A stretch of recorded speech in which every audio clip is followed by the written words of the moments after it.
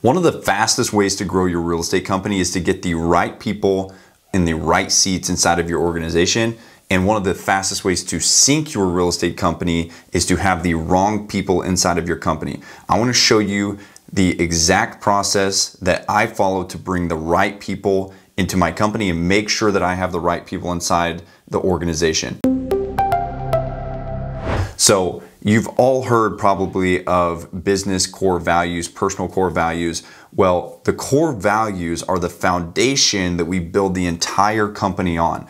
The core values, whenever you use them properly, they are the lens through which we hire everybody inside of the company with. So when we put our core value lenses on, these are the lenses that show us whether we're bringing in the right person or we're bringing in the wrong person. It'll show us who we want to bring in and who we want to repel.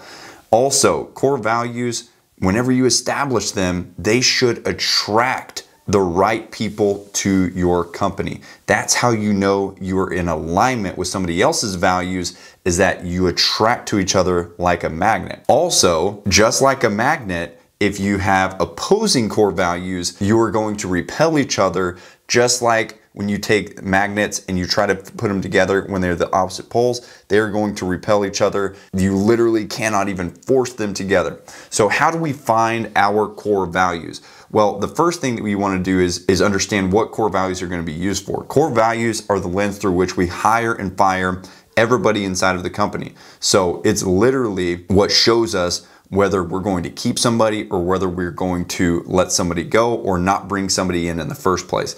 So it's a really, really important thing that we must establish as the foundation for the company. And also, as you start to grow, you are going to have other people who are going to be hiring personnel inside of the company as well, not just you. So as you start to develop managers, as you start to develop leaders inside of your company, they are also going to be doing the hiring.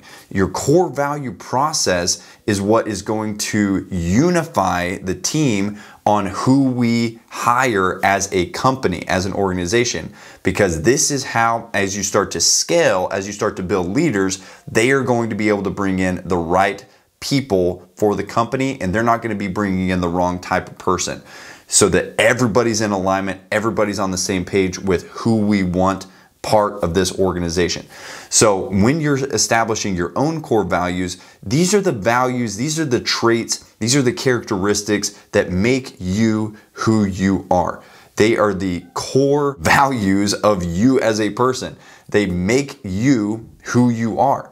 Like, they are a trait, it's not something that is inherently taught, it's something that is part of who you are as a person. So when you look at yourself, when you evaluate yourself, you want to look and say, what are the traits that make you who you are? What are the traits that make you you? I'll give you my process for how I came up with my core values. Now, there's a couple of ways that you can do this. And if you already have team members in place, you want to look at the team members and you want to say, what are the traits that I really resonate with this team member on? What are the traits that, if you have somebody that you really click with, what is it that causes you to click well with them? Why do you jive so well with that person? What is it that makes you connect with them or attracts you to them? What is it about them that attracts you to them? What I did personally, I made a list of all of these traits, all of these characteristics of people that I truly resonated with on my team, or people in my life that I truly resonated with. I made a list of all of these characteristics that I resonated with in these people that I truly clicked with, that I found myself attracted to. After I've made this list, the goal here is to narrow it down to 3 core values, 3 core pillars that are going to be the values that the entire company upholds, that we make decisions, hiring and firing decisions based off of. And why do we narrow it down to 3? Well, if you're passing on hiring responsibilities to somebody else, it is significantly easier to make decisions if you're only evaluating 3 values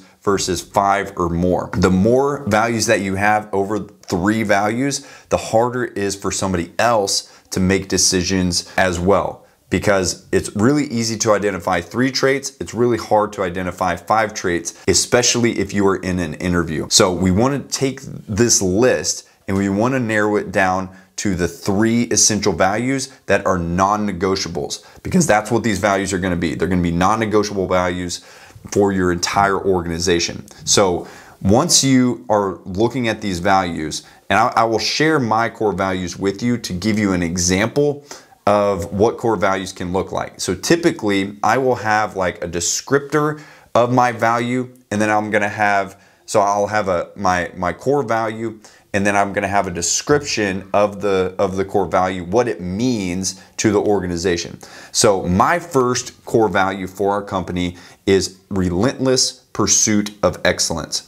So for me, I want to make sure that we are constantly growing, that we're constantly pursuing excellence. So our definition of a relentless pursuit of excellence is we are constantly growing as we pursue a standard of excellence. So the second core value for my company is extreme ownership. Now I got this term from the book Extreme Ownership, and basically for me, extreme ownership means that we take full responsibility of the results that we experience. So basically what I mean by this is everything is our fault. Literally, I believe that everything is our fault. All of the results that I experience are my responsibility. It's all on me, and it's not anybody else to blame for any results that I experience in my life or in my business. So if there's something happening in the business then that I don't like, it's my fault as a business owner. If the entire team has this same mindset, then nobody in the organization is pointing fingers at each other. Everybody looks at themselves and says, it's all on me to fulfill my responsibilities for this function of the company. And when you get an entire organization operating on that wavelength, you get an entire organization taking ownership, and everybody ends up moving forward at an extremely fast pace because everybody's looking at themselves, taking ownership of their own results. That's why extreme ownership is my second core value. And then my third core value is steadfast integrity. I wanted a core value that was somewhat all-encompassing when it came to the character side of a person. So steadfast integrity means that we do the right thing even when it's hard, even when it's uncomfortable. As a company, I want to make sure that we are doing the right thing no matter how hard the situation is. So are we operating with integrity, steadfast integrity with every decision that we make? That means that there's going to be hard decisions and we're going to have to make a call. If each person inside of the company operates with steadfast integrity, that means that we're going to have a really healthy organization. Nobody's going to be stabbing each other in the backs, but also the people that we are doing business with, we're going to operate with integrity with all of the people that we're going to be doing business with. So these are my 3 core values inside of my organization. I share these to give you guys a little bit of a guideline on what some core values can look like. And these are the 3 core values that we hire and we fire based off of. So when we're in an interview, we're looking for, does this person operate with a relentless pursuit of excellence? Do they take extreme ownership over every result in their life? And do they operate with steadfast integrity? So that's the lens through which I hire. So what I would recommend that you do is you go through your own exercise and you list out all of those characteristics of people that you resonate with, people that you align with, people that you magnetize to,